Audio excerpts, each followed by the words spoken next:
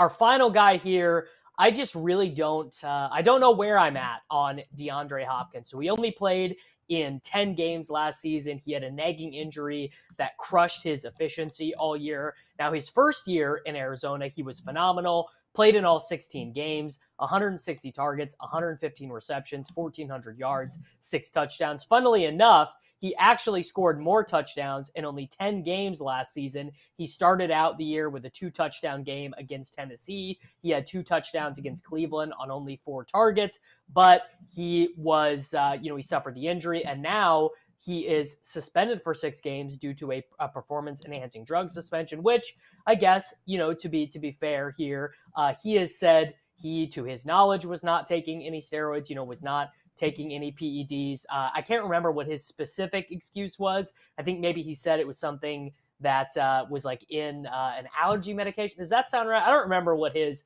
specific excuse was, but he's still pretty expensive. He's still going in the 6th, 7th round, for example, going ahead of Michael Thomas, who we talked about yesterday. I don't know what to make of DeAndre Hopkins. Clearly, he's got a great role in this offense. They do trade for Hollywood Brown that could cut down his targets per game. Where are you at on DeAndre Hopkins? I am the definition of out on DeAndre Hopkins. There's no way I'm dealing with this. When was the last time we've seen a player who's been suspended to come back and did some damage?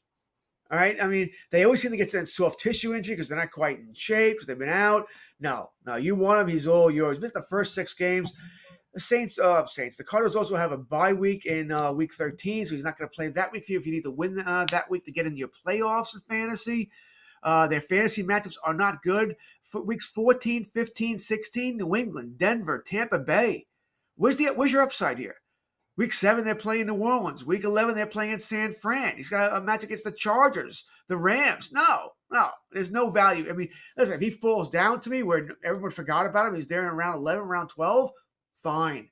But if you think I'm taking him anywhere near where I'm taking him over anybody of any kind of value, I ain't doing it. It's all yours. I forget what play we were talking about yesterday where I said I'll let him be someone else's problem. That's what Hopkins is. Someone else's problem. Yeah, you're right. By the way, if you're drafting on MFL, My Fantasy League, the way they have their rankings sorted, DeAndre Hopkins is way down there. I think in my Scott Fishbowl League, he went in the 11th round. Obviously, a little bit of a different format there, but there I do like him.